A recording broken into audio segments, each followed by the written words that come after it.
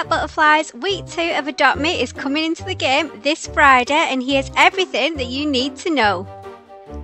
There's going to be a brand new way for us to collect candy corn in a brand new minigame. We'll get transported to a brand new area along with other players, but there's going to be a twist.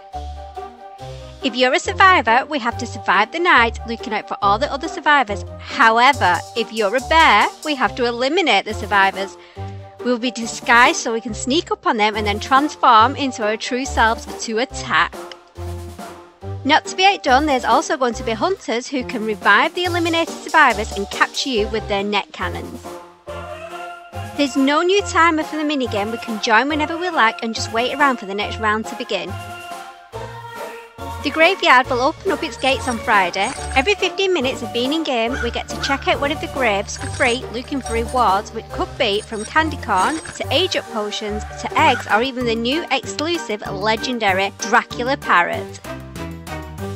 There'll be a total of 18 graves to check, plus we can always pay $650 to open up the new graves, giving you the opportunity to collect all 18 rewards. There's also going to be 2 additional pets coming on Friday. We're going to get the uncommon sea skeleton panda for 8,000 candy corn and the legendary scare bear for 140,000 candy corn, and I cannot wait to see what that looks like. Oh my goodness, that is a lot to take in, and I can't wait to check out all the new pets coming this Friday and to explore the brand new minigame, which sounds like so much fun.